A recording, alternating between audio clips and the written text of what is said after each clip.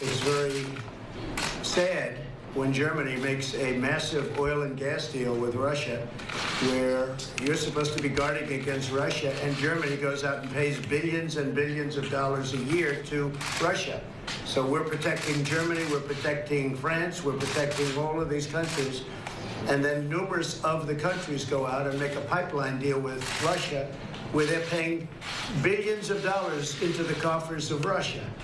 So we're supposed to protect you against Russia, but they're paying billions of dollars to Russia, and I think that's very inappropriate. And the former chancellor of Germany is the head of the pipeline company that's supplying the gas. Ultimately, Germany will have almost 70% of their country controlled by Russia with natural gas. So you tell me, is that appropriate? I mean, I've been complaining about this from the time I got in. It should have never been allowed to have happened. But Germany is totally controlled by Russia.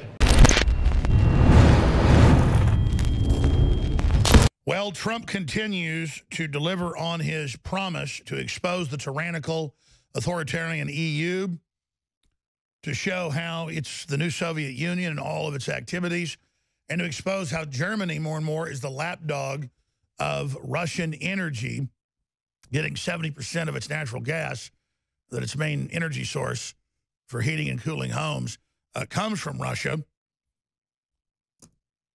Trump also is exposing the fact that we are the largest contributor to NATO, and that NATO is involved in a lot of anti-American activities, a lot of globalist activities, a lot of attempts to destabilize the region and to bring in Islamists as well.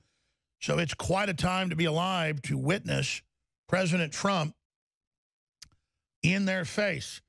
Here's a compilation that's up on Infowars.com and Newswars.com, a 2.5-minute clip from the full 8-minute statement by the president. We're going to be playing all of this today, but here's 2 minutes of Trump saying it's very, very sad when Germany makes a massive oil and gas deal with Russia. Germany is totally controlled by Russia. It's very sad when Germany makes a massive oil and gas deal with Russia, where you're supposed to be guarding against Russia, and Germany goes out and pays billions and billions of dollars a year to Russia. So we're protecting Germany, we're protecting France, we're protecting all of these countries. And then numerous of the countries go out and make a pipeline deal with Russia, where they're paying billions of dollars into the coffers of Russia.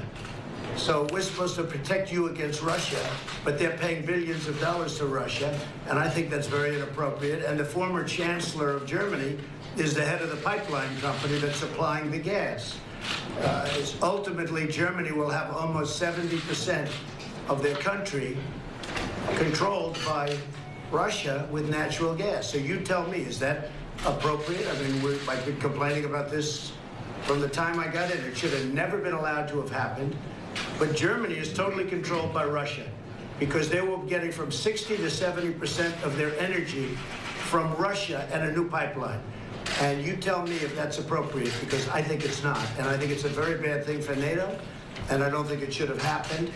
And I think we have to talk to Germany about it. On top of that, Germany is just paying a little bit over 1%, whereas the United States, in actual numbers, is paying 4.2% of a much larger GDP.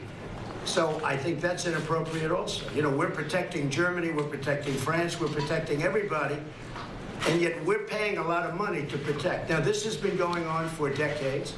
This has been brought up by other presidents, but other presidents never did anything about it, because I don't think they understood it, or they just didn't want to get involved.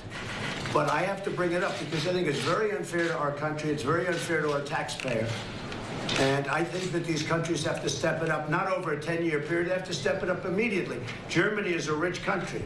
They talk about they're going to increase it a tiny bit by 2030. Well, they could increase it immediately tomorrow and have no problem. I don't think it's fair to the United States. So we're going to have to do something, because we're not going to put up with it. We can't put up with it, and it's inappropriate.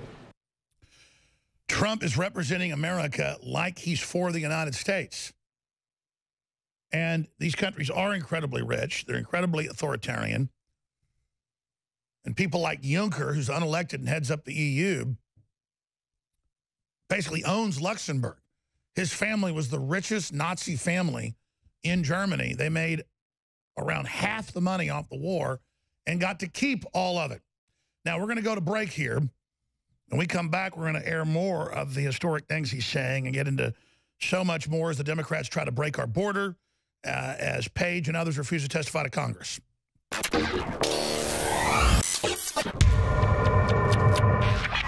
Living in Volcano may sound more dramatic than it really is. The real drama can be found here in Leilani Estates. But a lot of us on the Big Island rely on rainwater, and we need to be concerned about ash and acid rain. Volcanic ash may contain heavy metal particles, and acid rain could lower the pH of the water to unhealthy levels. To find out, we employed a series of tests for heavy metals, alkalinity, and pH. What we learned was that there was in fact unhealthy levels of heavy metals and acidity in the rainwater. Next, we tested the water from our Alexa Pure gravity filter. And not only were the heavy metal levels within safe measure, but the pH was also restored to optimal levels. As it turns out, the filter on the Alexa Pure raises the pH of the water. So what we've learned is that volcanic ash and acid rain can contaminate a rainwater supply. But more importantly, a good water filtration system will purify it.